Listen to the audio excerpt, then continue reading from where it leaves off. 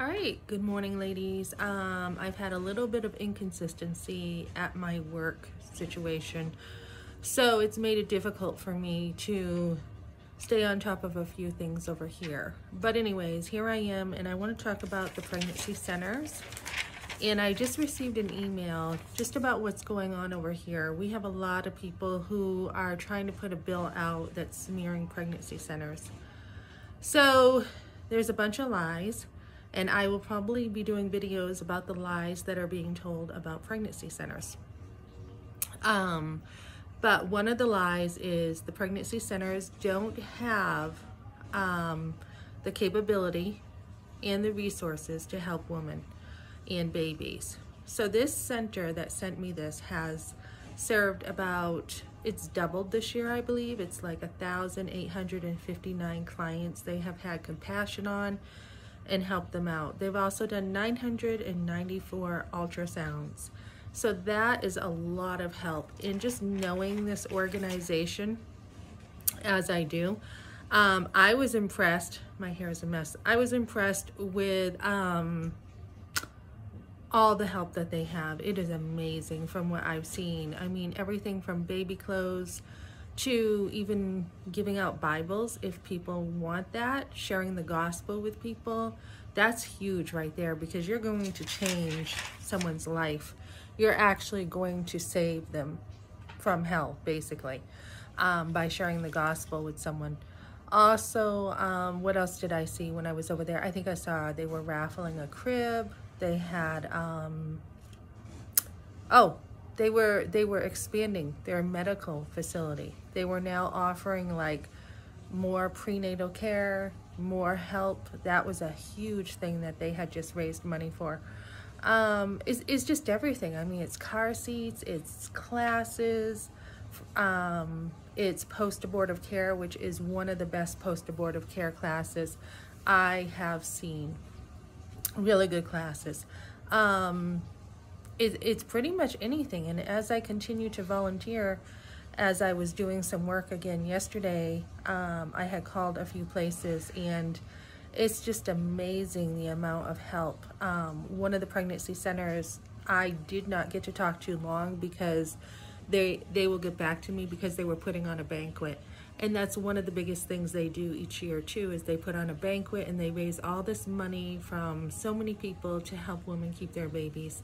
So that is one lie that is not true, not at all. And I think another lie just off the top of my head was that they are not real doctors.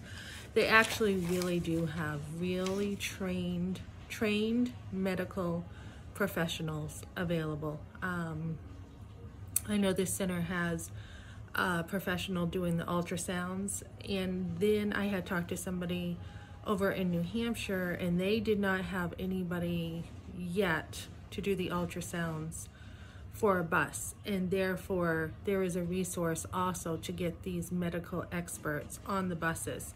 So when you see a bus with on the sidewalk, and there are pregnancy center care bus, not like the abortion buses that I heard are coming out, but real buses, they do have medically trained staff on them.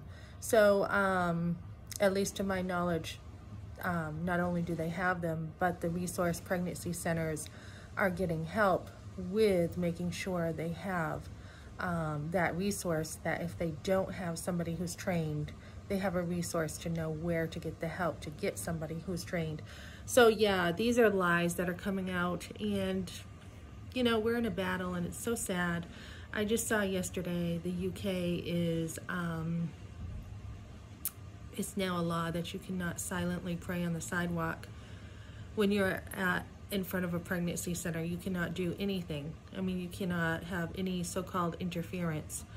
A lot of these women need help. It's a last-ditch effort. You're trying to help them. They don't understand what they're doing. I saw yesterday Michael Knowles. There was a video about a girl who was crying because she did not understand what she had gotten herself into. And she's just like, I killed my baby. I killed my baby. She can't even function. A lot of girls want to kill themselves after when they realize the truth. Be careful not to judge these girls too quickly, because a lot of them do not know. They don't know what they don't know. They've been fed a lot of lies. They haven't, you know, heard the truth. They're defensive many times. You know, when you're in a survival mode, you're going to have your walls up. You're not going to be able to be talked to very well.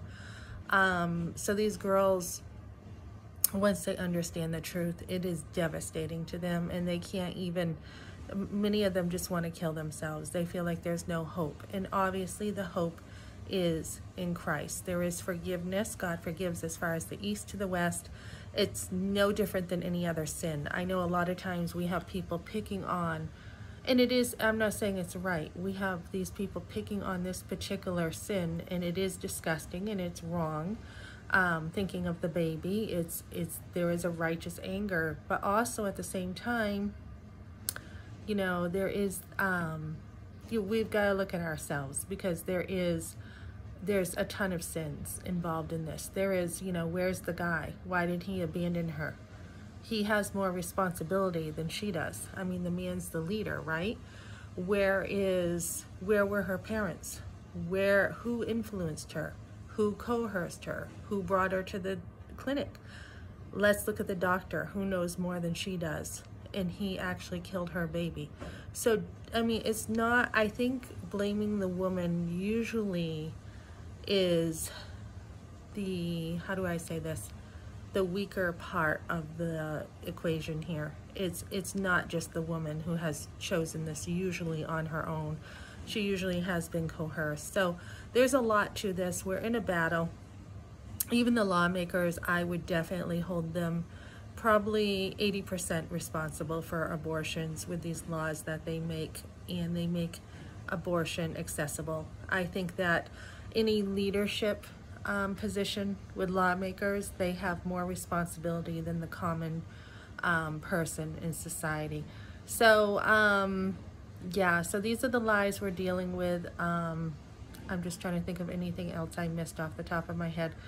Just, you know, these doctors need to be held accountable. We now cannot pray. That is ridiculous. People do not know if you're praying in your head, and we shouldn't even have this law. I don't even know how they're going to prove whether someone's praying if you're not saying anything. So we're in a battle for life. We're in a battle, life and death here, and we need to get busy as the church. Okay, thanks for joining me.